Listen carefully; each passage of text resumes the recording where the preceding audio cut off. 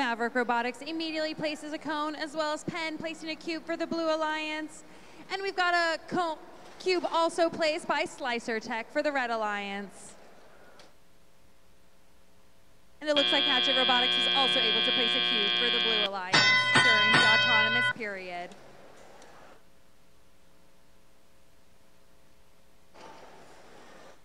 And Castle Robotics is able to place a cone on that top row for the Red Alliance in their co-op grid. Maverick Robotics places a cube on the top row for the Blue Alliance, and it looks like Penn has moved into action.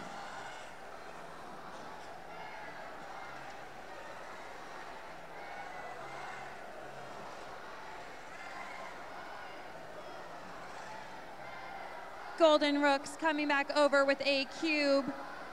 Unfortunately, they launch it just off base.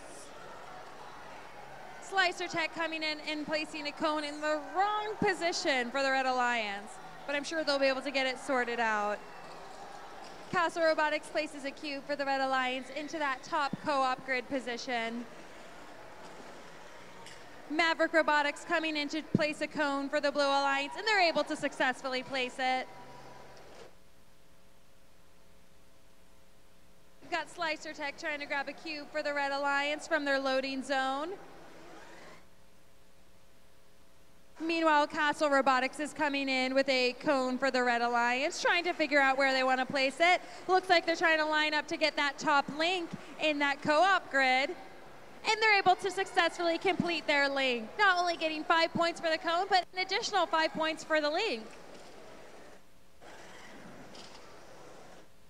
Golden Rooks coming in with another cube. And they're able to place it into that low row on their outer grid. Castle Robotics grabs another cone, hoping to place it for the Red Alliance. Meanwhile, the Giddy Goats start getting docked and engaged on their charge station. We've got Hatchet Robotics on the Blue Alliance doing the same. Joining them is the Golden Rooks. Looks like Castle Robotics fell off, but we're able to get right back onto the charging station. Now they're just working with their Alliance member to try to get it engaged. They still have a few seconds left to do so. It looks like Red Alliance is also working on getting their engagement. And unfortunately, neither alliances are able to do so in that time required. But let's see how these scores shake out.